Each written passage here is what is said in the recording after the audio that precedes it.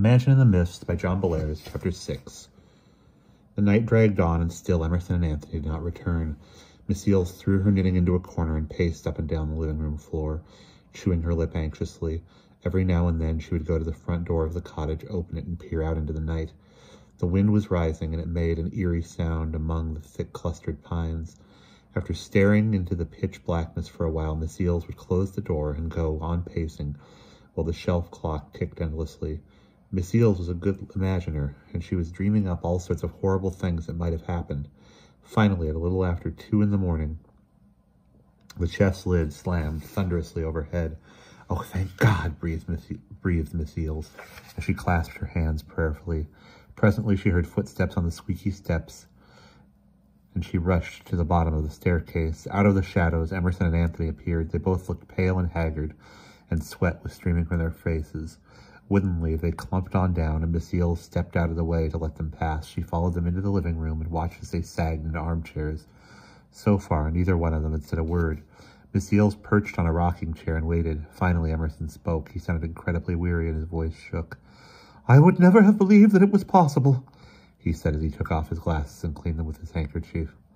"I really never would have, but it's true. That strange otherworldly world is really out there.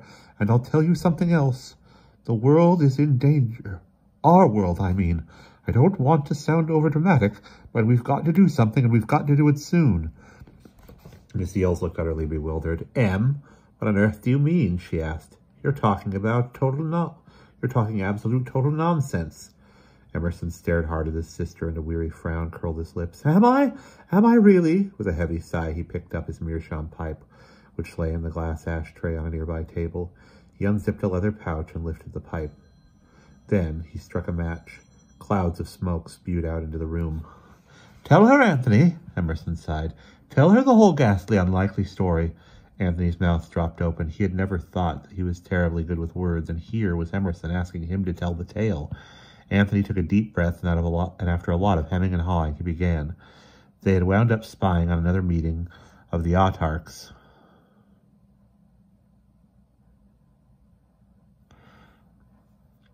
And they really got an earful. The autarchs and their servants were turning the mansion and the grounds upside down, looking for the mysterious Logos cube. As Anthony had heard before, they needed to keep it. They needed to keep their other dimensional world in place. But they had another purpose, a far more sinister one in mind. They wanted to use the cube to drag the Earth and its inhabitants off into their dimension. Anthony stopped talking, and for a long time no one said anything. The clock clattered on, and the wind rattled the windows of the old cottage. Finally, Miss Eels spoke.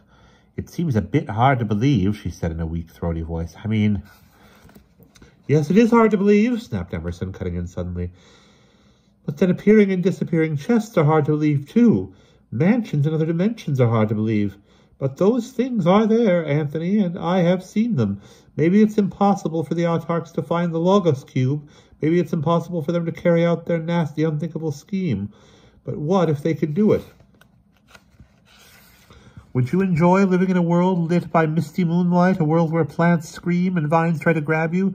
No, I didn't think you would, and I'll tell you something else, in case you think the autarchs would be kindly dictators. I found out what happened to the 3 people I rented this cottage to a few years ago." Miss Eels' jaw dropped. "You have?" "Yes, as Anthony and I were leaving the mansion, I happened to glance toward the evil garden. It has 3 statues in it, 3 very strange statues of people writhing in hideous torment. The light was weak, but it was good enough for me to see the face of one of the figures, and—" Emerson paused and swallowed hard. "And," he went on in a strange voice, "and the face looked very much like the face of one of the 3 tourists who rented this cottage from me." Miss Eels stared in amazement. "You mean?" she began hesitantly. "You mean?" "Yes, I do indeed mean," said Emerson. "Somehow those 3 poor people discovered the secret of the chest. They probably used the card that Anthony found in the dusty old vase, and they paid for their curiosity with their lives. It's awful to think about, isn't it? And that is the fate that lies in store for people in our world, if they come under the dominion of the autarchs." "I don't think they can do it," muttered Anthony stubbornly. "They're not powerful enough to do that, are they?" "Well, are they?" Emerson heaved a weary sigh. I don't know, he said slowly. I honestly don't know. But as long as there is even a small chance that such an evil thing might happen, I think I had better go back there and find that dratted cube. Miss Eels was aghast. Em, have you gone completely out of your mind? You haven't a clue that would lead you to the cube. Emerson stared at the burning tobacco in the bowl of his pipe. Oh, I don't know about that, he said. There is that card Anthony found. Where is it, by the way? Anthony got up and walked across the room to a round mahogany end table. He yanked open a drawer and pulled out a wrinkled piece of cardboard. Without a word, he handed it to Emerson, who adjusted his glasses and squinted at the neat square printing.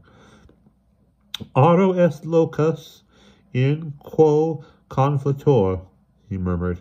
Gold gathered together somewhere, a nugget, a gold statuette, a necklace. And how would such a thing help us find the Logos cube? I can't imagine how.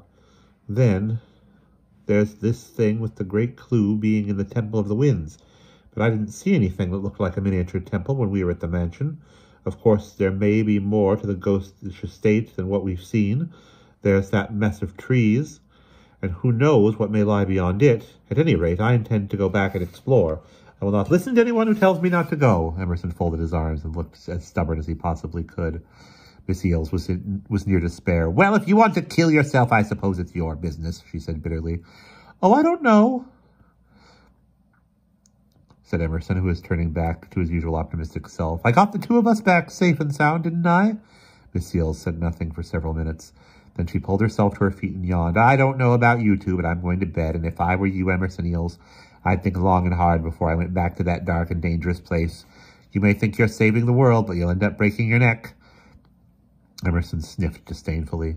Then he got up and walked off to the foot of the stairs to get a candle to light his way to bed.